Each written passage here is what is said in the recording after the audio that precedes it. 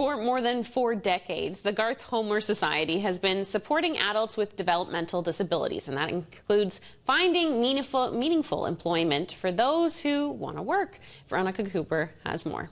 So I started here, I think it was in November of last year, I believe.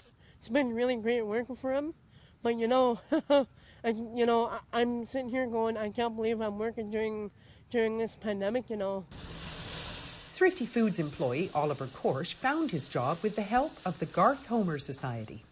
The Employment Services Program at Garth Homer has been operating for over 20 years now, and we support adults with developmental disabilities to find meaningful, gainful employment out in the community and to work with local businesses to hire to be inclusive employers. Right now, we currently have a roster of just over 70 individuals, so we're always there working with them, making sure that we give them the tools to help them be successful. It's actually a seamless transition because you always have the support of their organization that assists them, so there's a job coach who you can lean on if they need extra time completing different training aspects. They really want to work. They value having a positive contribution to the community.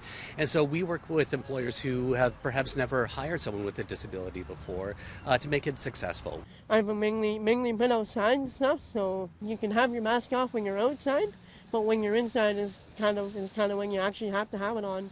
Because he's so outgoing and so personable and loves being around customers, then all the other training aspects, then they funnel in the backside of that because he's already got a great attitude. And his reliability, his attendance, his punctuality, he's always at work at least 30 minutes ahead of time.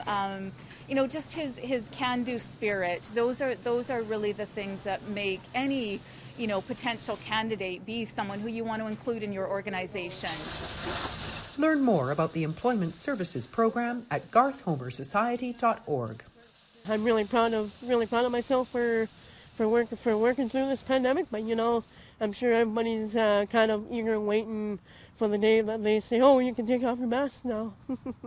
Vital People, brought to you by the Victoria Foundation, connecting people who care with causes that matter.